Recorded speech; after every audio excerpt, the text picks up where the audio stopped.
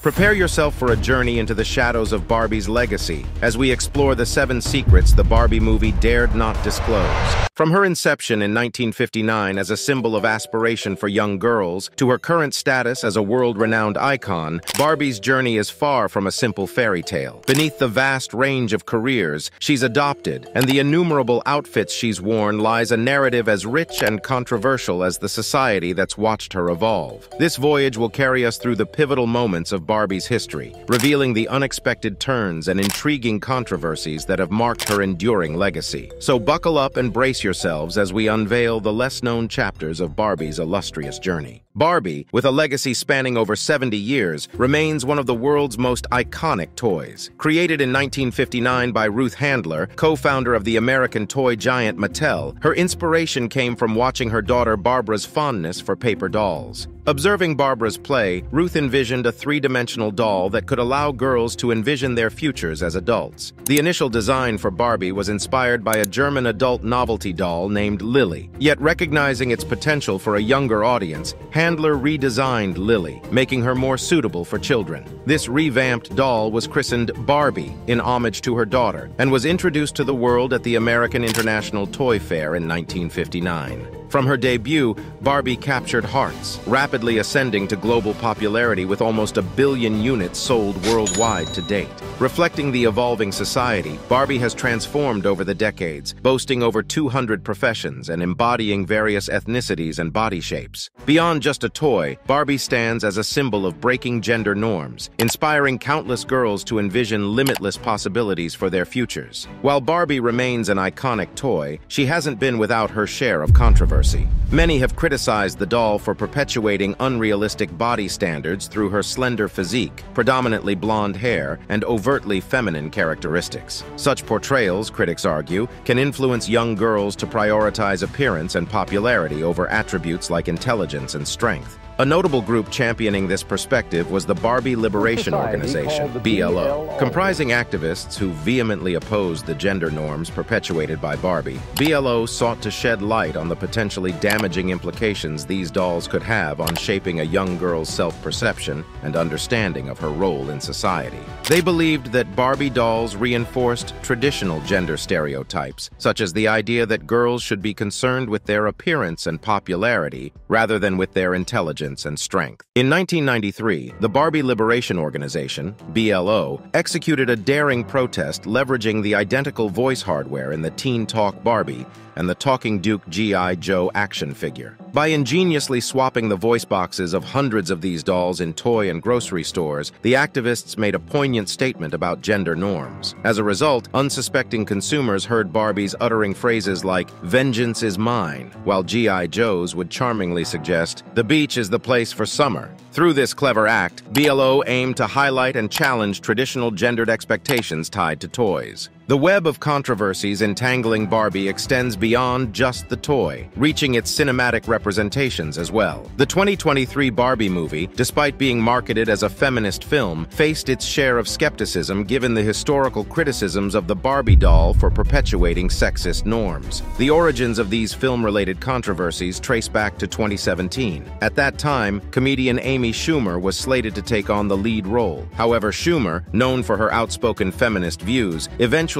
parted ways with the project due to creative differences. She expressed concerns that the script bore sexist undertones and felt it didn't align with her envisioned portrayal of the iconic character. In a candid conversation with The Hollywood Reporter, Schumer shared, "I felt like I was being asked to play a version of myself that I'm not, and when I brought my ideas to the table, they were shut down." She voiced concerns that the script emphasized attractiveness and perfection over depth and substance. Despite Schumer's long-standing association with the Barbie movie, her unexpected exit took many by surprise. Later, the baton was passed to Margotrobbie, who embraced the role of Barbie with evident passion and dedication. Schumer's departure fueled an industry-wide debate. Was the film genuinely feminist in its narrative, or was the label merely a marketing strategy? This contention perhaps stems from the juxtaposition of the film's claimed feminist ethos against the traditionally idealized image of Barbie. Following Amy Schumer's departure and the ensuing debate, another point of contention emerged regarding the film's feminist credentials. Margot Robbie and Ryan Gosling, both cast in the upcoming Barbie movie, are reportedly receiving identical paychecks of $12.5 million for their respective roles. On its face, this might be seen as a commendable stride toward pay equity,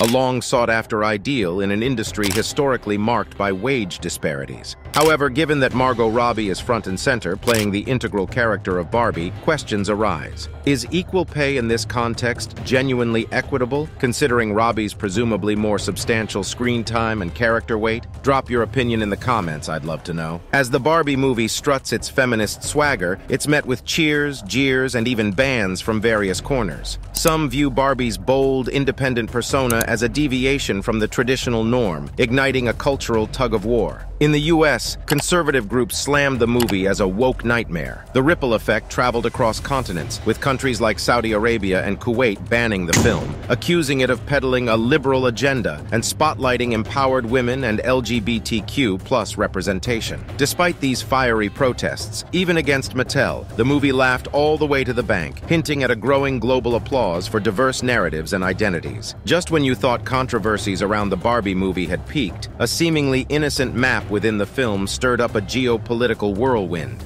The sketch, an innocent part of the movie's trailer, unexpectedly included a reference to the disputed 9-dash line, a boundary in the South China Sea claimed by China and contested by the Philippines and Vietnam. This sparked swift reactions. The Philippines imposed an initial ban on the film, while Vietnam demanded the removal of the contentious map before release. Warner Brothers responded promptly, pledging to remove the map, explaining it was intended as a simple, playful depiction of Barbie's journey, and certainly not a political statement. Their quick response assuaged concerns, leading to the Philippines lifting the ban. A stark reminder that even in Barbie's world, real-world geopolitics finds a way to intrude. The swirl of controversies surrounding the Barbie movie, rather paradoxically, amplified its already significant stature. With a staggering budget ranging from $100 to $145 million, the film stands as one of the most lavishly funded productions centered on a toy. This considerable investment was astutely allocated. A lion's share was channeled into crafting intricate sets that bring Barbie's world to life, ensuring top-tier compensation for its star-studded cast, and orchestrating an expansive marketing blitz. The substantial financial backing and the surrounding buzz hinted at the film's ambition to be more than just another toy-inspired cinematic venture. The Barbie movie distinguishes itself with its audacious use of pink, saturating everything from elaborate sets to intricate costumes in this vibrant hue. This vibrant aesthetic marks a noticeable shift from previous Barbie films, which leaned more towards subdued palettes. In their quest for the perfect fluorescent fuchsia, the set designers of the film consumed such vast quantities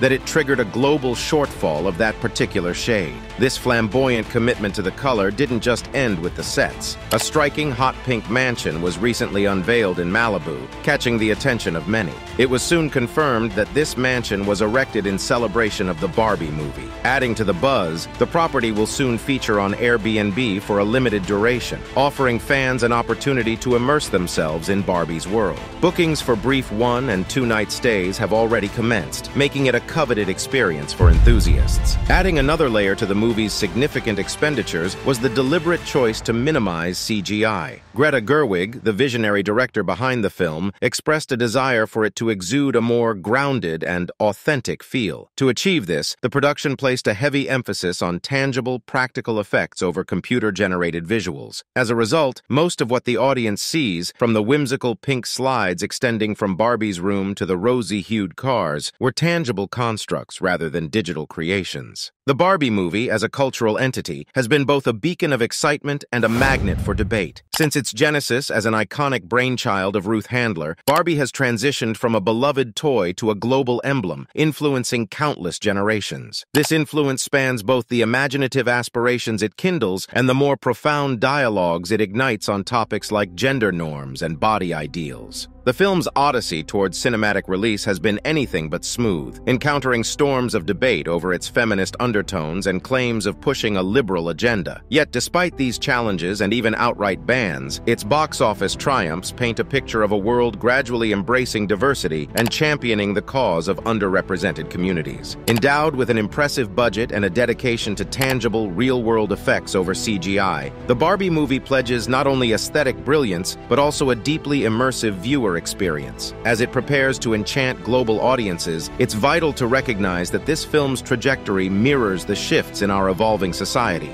In this narrative, voices championing change and progress become the architects of the stories we craft and the principles we champion. Regardless of individual opinions on the movie's content, it stands as a powerful testament to the might of storytelling and the indelible mark that Barbie, as a toy, has etched into the annals of cultural history. Now check out our video on the story of Oppenheimer, the father of the atomic bomb.